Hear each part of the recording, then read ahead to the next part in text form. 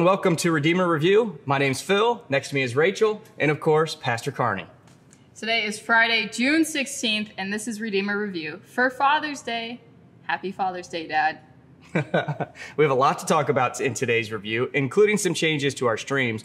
But first, let's talk about our talking points, which is the theme, which is Father's Day, like Rachel mentioned. Sunday's message, which is following the leader. We have a LittleSteps update for you. We'll be talking about the commissioning next Sunday.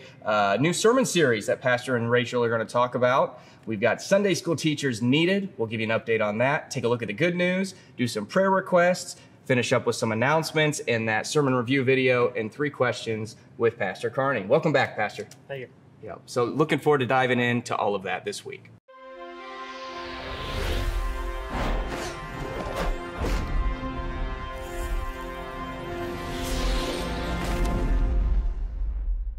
Oh, I'm following. Am I leading? Am I following? What's the gist? I don't know. What should we expect to learn?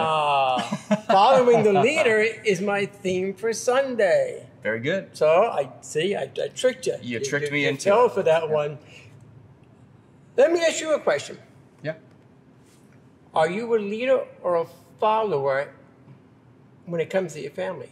My family, leader. A leader. Yeah. That's right. There's your 3 awesome kids. Thank you. Are you also a follower? I can be a follower in the right circumstances. There you go. And that's my theme for Sunday, is so often we pick and choose our leaders who we want to follow, but then we don't realize that people are actually following us. And people that are really following us are our kids. That's true. And as you know, your kids are 1, 6, 5 and 8. and 8. 5 and 8. And they're like sponges. They soak in everything you say and do, don't Yes, they? they do. Yeah. And I got grandkids. And you got to be careful what you say and do because you got little eyes looking at you and little ears listening to you. And so, be careful, little eyes. Ah, what you see. I won't sing, but that's that popped into my head, right? And that's my whole message for Sunday, is we often think about who we're following, but forget that people are following us. And we need to set the example of being a Christian dad. And then not to leave out the mothers, but the Christian moms as well, but being Sunday, Father's Day, Right. we need to be cognizant that we have kids and grandkids following us. Yeah. And how we act and what we say, what we do is very important. So we need to be the hands, the feet, and the voice of Jesus. So our kids will follow us into the ways that God wants them to go. And that's my theme for Sunday. So I'm going to ask the congregation, who are you following? I'm looking forward to that. And see what they say. It'll be a good Father's Day sermon. Yeah. Cool. Speaking of which, the verse for that week is, "You shall love the Lord your God with all your heart, with all your soul, and with all your might." And that's from Deuteronomy 6, verse 5. So looking forward to that coming up this Sunday for Father's Day. And I'm going to talk about that a little bit because in the Old Testament, and even still today, the Jewish people have frontals. And they actually tie the scriptures on the forehead and upon their bicep. That's a bicep, right? Yeah. Yeah, bicep. Bicep, tricep, Yeah, right there. And if you have friends that are Jewish and you enter into a home of a Jewish family, you would see the mezuzah on the door frame. And I'll talk about all that and how that fits in with that verse you just said. Very good. Yeah. Excited for that. Thanks, Pastor. All right, we got a LittleSteps update for you. The kids attending the daycare are spending quite a bit of time outside. Now that summer has arrived, of course, that's a good news. Yeah. Summertime, love it. They're playing in living is easy. Oh, you're not done. No, I'm not done. Keep Go going. ahead. No, go ahead. Go ahead. Oh, okay. Summertime. Sounds good. So they're playing in the new playground area, have a lot of fun with the water games. And there's one more big piece of playground equipment that has yet to arrive. When it does come in, we'll be in need of many volunteers to erect it. And at our next voters meeting, you'll hear some kitchen updates that are in the works for the daycare. So a lot of stuff going on down there. And again, like we always say, big thank you to Tammy and her staff for all they do. Yep, absolutely, absolutely. Yeah.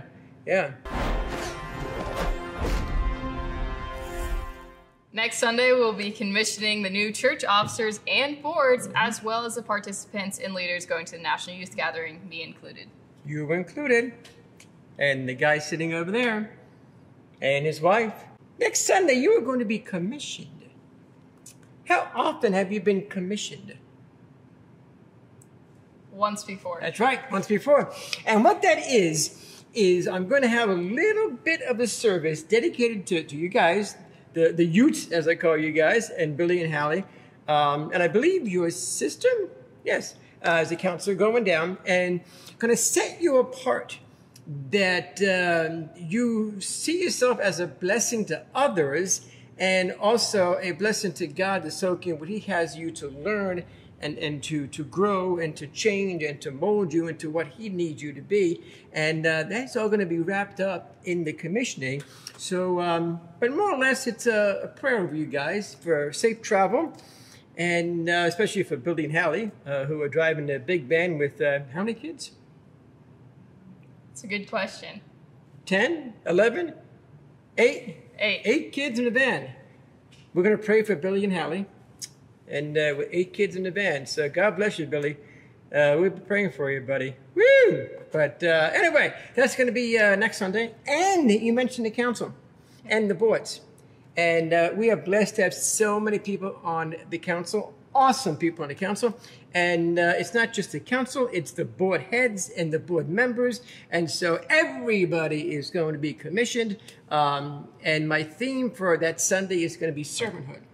And I would like to see the congregation see themselves as servants, and then see the council and the board members to see themselves as servants, and the youth counselors to see themselves as servants. So the whole Sunday is around the theme of servanthood. So lots of things going on the 26th, and include you, actually. Yeah. Also including me, Hallie and Billy will also be leading a meeting between services on the 26th. For everyone that's going on the trip to Houston and their families. Agendas will be distributed, rules explained, forms signed, and the covenants will be finalized. If you or your child are going on the trip to Houston, you need to be at this meeting. I like how you put the word rules in there. Not that you guys need rules, but... We're very crazy children. Are you really? Oh, absolutely. Well, in the covenants, actually, they get to choose. Do they really? Rules for themselves that they will follow. Wow. So the covenant is not just from the LCMS, not just from Hallie and me, but also what they expect of us and what they expect of themselves. That's a good definition of a covenant, because it goes both ways.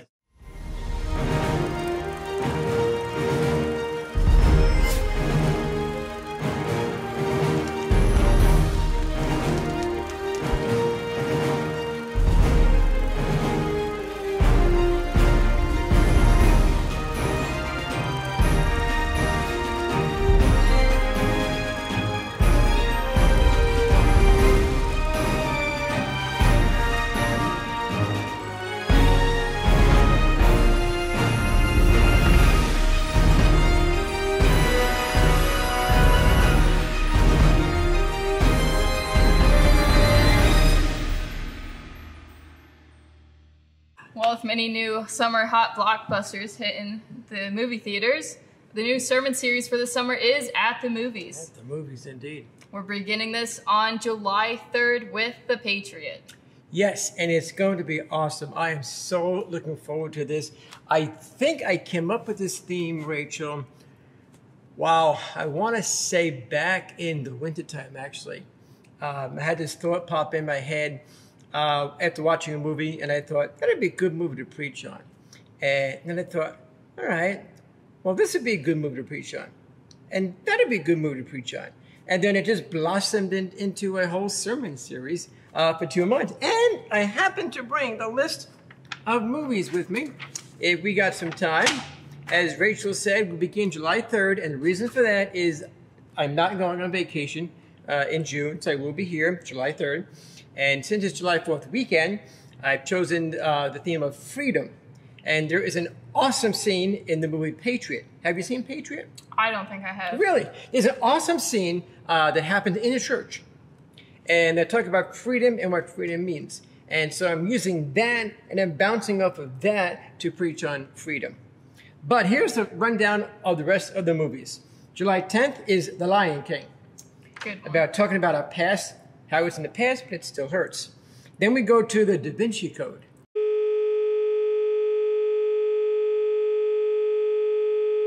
We're going to be talking about the Da Vinci Code, the movie and the book, and how it is false, and how it's against God and the Bible, and how it destroys Christianity.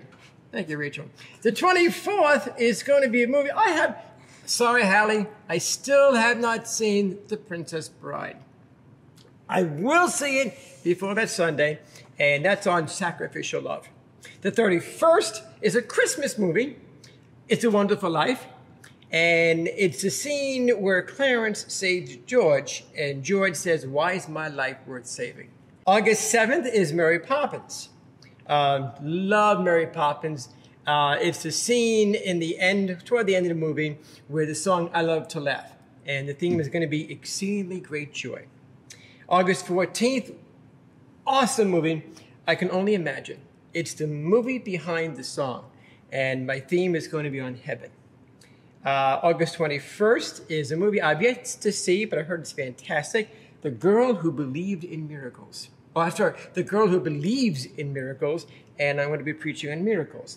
And then to wrap it up is August 28th, which is Field of Dreams, and I'm going to be preaching on hurtful words. Have you seen Field of Dreams? I've not. And toward the end of the movie, Kevin Costner and James Earl Jones are in the van. And he actually asked Kevin Costner's a question. What was it that, broke your father and you up? And Kevin talks about the hurtful words that were spoken. And he didn't get a chance to go back and apologize because his dad died. And so my theme is going to be hurtful words, and bringing in Luke 15 about how in Luke 15, the son came back and there's a big reunion. That's great. But sometimes we say hurtful things and there's not a big reunion because someone has died, and then you regret that you feel. So that's my theme for the Field of Dreams movie. But I'm excited about it, and I'm also excited because we're going to have movie night. Actually, movie nights. There's going to be a movie night in July. It's July 23rd, and we're going to start at 5:30. It's a Saturday, 5:30, and we're starting with hot dogs, and kind of like movie food, hot dogs, pop, water, that kind of stuff. All free. And then afterwards at 6 o'clock, we're going to gather and watch The Lion King. And it's going to be awesome. And then in August, we're going to have a double feature, meaning we're going to start again with dinner, light dinner, hot dogs, pop, water, that kind of thing. But then we're going to break off into two sections. The adults will come upstairs and watch I Can Only Imagine. The kids will be downstairs, and they're watching either The Girl Who Believes in Miracles or Mary Poppins. I love Mary Poppins. I'm leaning toward Mary Poppins. And then during the movie, there'll be popcorn and water and M&Ms and movie snacks, all free. So the first one is July 23rd. It's a Saturday at 5:30. Mark your calendar. You'll be back. I will be back. Billy will be back. And so I'm excited to have two movie nights and a double feature. So I'm excited. Maybe I can talk Billy next year into turning the parking lot into a drive-in movie. I'm all for it. And could you imagine the witness out in the parking lot if there's a big screen and people just drove by and came for an outdoor movie? That'd be awesome. Board of Ed implementing new curriculum this fall for Sunday school. To make this exciting change a success, they're in need of numerous volunteers to be Sunday school teachers. So if you're somebody who wants to be a Sunday school teacher, consider that. Plenty of information to help you prepare to teach. It's a great way to share your faith with kids in our church. Teachers are needed for the preschool class and the K through 6 class. If interested, you can speak with Tammy Berry or with Lisa Fouts. So keep that in mind if your heart's feeling pulled towards that. Child care is going to be provided during the Bible study hour this summer. Board of Ed's arranging this service, and you can speak to Tammy or Lisa with any questions about that as well. That's going to be awesome. Yeah. Yeah. That's good news. And that way you and Melissa can attend and not worry about Chloe or Nora or Heidi. You might be keeping Chloe with you depending on the day, but depends on the day. Nora and Heidi will be taken care of. The fact that we're offering the service, that's what matters. That's right. That's what matters. Yep. So, that's it. That is good news. It's good news indeed. Good news. The good news of our loving Father in heaven is given to us by Jesus, who was despised and rejected. Now, like Joseph, whose father Jacob favored him and gave him great gifts, was also despised and rejected by his brothers. In their rage and anger, they plotted to kill him and sold him into slavery. But Joseph understood God's grace and forgiveness and showed love to his brothers when it came to him in need. Now, Jesus does the same for us. He shows us the love of God by forgiving us of our sins, even though we despised and rejected him. Right. When we were baptized, we're adopted into his family. We became brothers and sisters, that he will show mercy upon us in our time of need because of his abounding love. Good news. Great, good news, great story. Joseph. Yeah, one of my favorites. Great. His brothers selling him into slavery and the forgiveness at the end, and it is really neat. And I don't know why, but every time I read that story in church or hear, like you talk about it now, I always think of Donny Osmond. Oh, do you? Yeah. What's the reason Donny behind that? Osmond played Joseph in the musical Joseph and the Amazing Technicolor Dreamcoat. So every time I hear that story, I think Donny Osmond. Yeah. But kind of weird, I know. I have 5 brothers, and every time every time I hear that story, Yeah. I think about, oh my gosh, That's right. what if they would have done that to me? How That's right. betrayed would I have felt, sold me into slavery, and could I forgive them? And that was my question. If your Yeah. brothers sold you into slavery, would you come back and forgive them?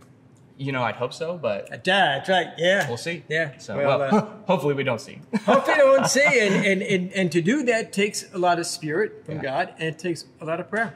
That's right. So, Speaking of prayer, why don't we pray about that? let's do it. But let's pray about that. Father, we just thank and praise you for all your gifts to us, especially the gift of Jesus Christ. And Father, we thank you that you created us, that your Son redeemed us, and your Spirit sanctifies us, the Holy Trinity.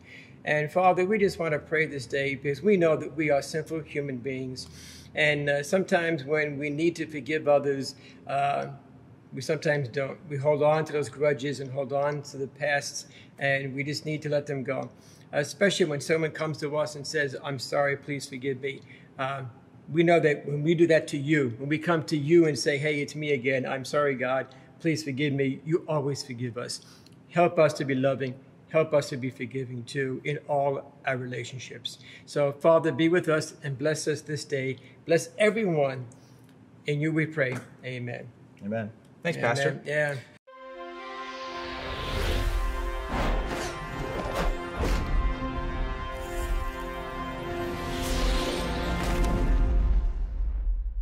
We've got some announcements for you guys that you might want to know about. The Knitters are going to be meeting Monday at 10 a.m. Women's Bible study going to be taking place at 6:30 p.m. Polka has their next event on Tuesday at 11:30 a.m. and the trustees are going to be meeting at 6 p.m. Now on Wednesday, the noon Bible study will meet and the men's Bible study is going to be taking place at 6:30 p.m. Praise band's going to practice on Thursday at 5:30, the middle cross. And then the new Sunday morning Bible study, what it's all about, going to be starting on July 10th. July 16th is the Lutheran Family Fun Day at Camp Luther Haven. Great opportunity for a lot of families. I was never able to attend Camp Luther Haven, but it does sound like a good time. August 2nd is the Lutheran Night at the Tin Caps game. We have a block and be on the lookout for those tickets.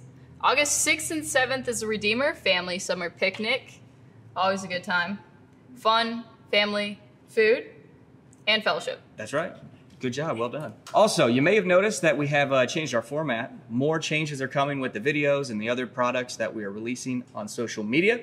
As these changes are happening, we encourage you to be part of the process. We want to hear what you're thinking. What suggestions do you have? What questions would you like to have answered? Do you have a comment about what you saw? Leave it in the comment section below or post it on our Facebook page. As a church family, we want to be social and we want to enjoy fellowship that we find through Christ. So join the discussion and help us make these products become more engaging. So we'll hop over right now to our sermon review video. God in three persons, blessed Trinity. Gotta love it, right? Gotta love those good old hymns, right?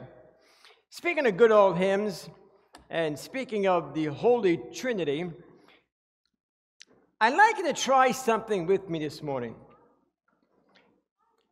Let's sing the doxology, but let's sing it slowly, in parts, without music, and let's add the amen, and see if we can do the amen in 4-part harmony. I think you know the words, so don't worry about it. Ready? Praise God from whom all blessings flow. Praise him, all creatures here below.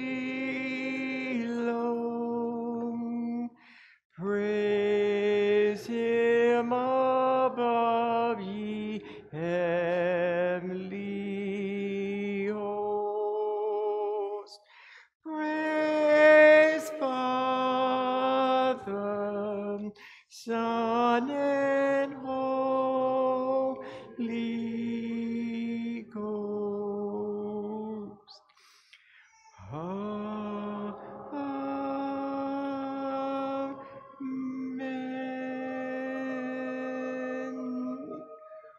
Ooh, if that don't give you goosies, that's enough for me to say amen and sit down and sermon's over.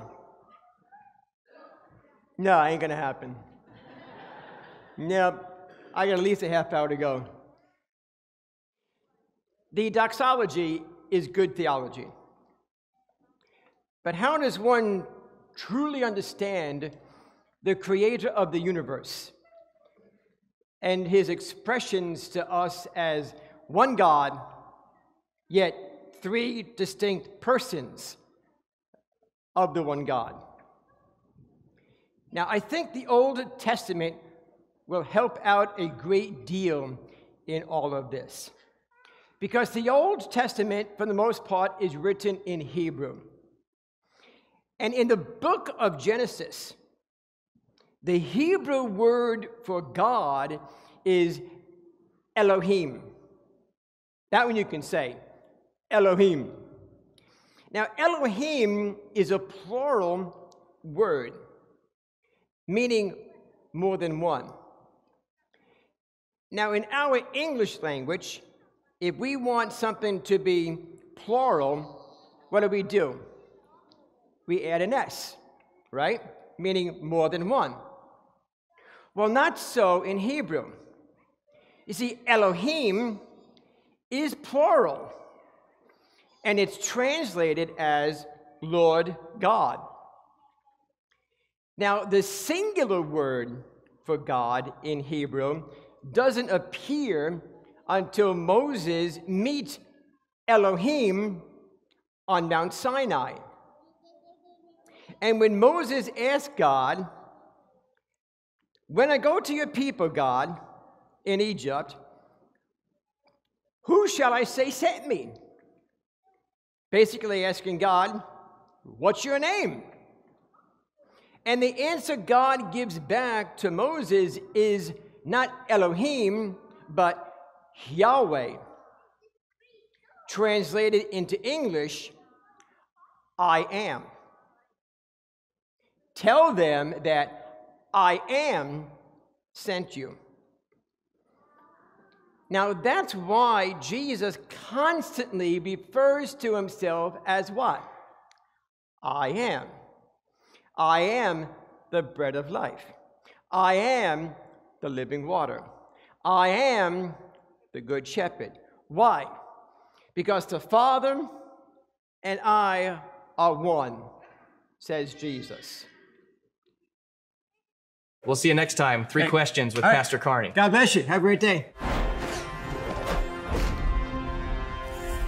Thanks again for joining us. If you have any questions about Redeemer, have a topic or interview suggestion, or need to know anything about the church, you can contact the church office at churchoffice@redeemerwarsaw.org, Pastor Carney at pastor_Carney at redeemerwarsaw.org, Phil at phil.prevail@gmail.com, or Billy at rlc_it@redeemerwarsaw.org. Don't forget to like, subscribe, and share, and please join us again next week. And until then, may the Lord be with your spirit, and grace be with you.